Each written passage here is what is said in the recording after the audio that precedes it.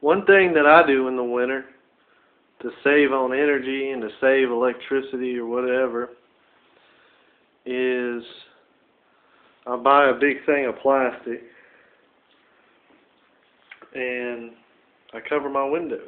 And actually that window is double plastic, and then it is duct taped around all the edges, and it can still let in sunlight, which lets heat in, but it keeps all the drafts and all the cold air, from coming in. And you can tell a noticeable difference. I have an older house, so my windows are, not the greatest, and I'm not too big on how things look. I would rather be staying warm. So this is just a little tip. You can tell a big difference. Just put some plastic over your windows and it'll help out.